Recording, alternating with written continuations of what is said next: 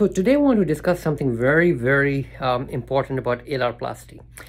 And what happened is that, when we were getting trained in the textbooks, they told us that if you draw a line from the medial canthus straight down, your nostrils need to be in between that.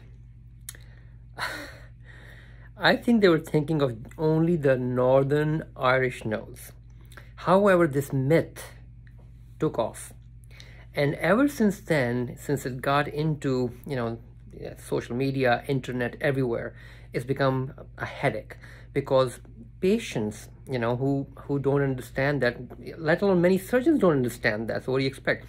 They think that right from the medial canthus down, right here, it needs to be in. From here down, it needs to be in. Nobody's going to be able to breathe, for God's sake. So please stop.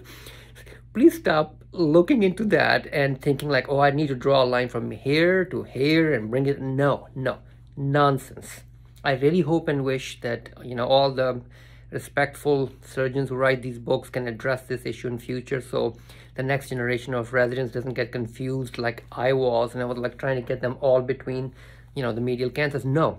The wrong rule of medial canthus for alarplasty. No, don't. Please, just look at the whole face, look at the ethnic background, and then figure out, like, does it need to be narrowed and how much? That's very critical. So the rule of medial canthus width should match the alarplasty or the nostril width is wrong, in my humble opinion. I am not the master. Please, by all means, I'm a humble little surgeon.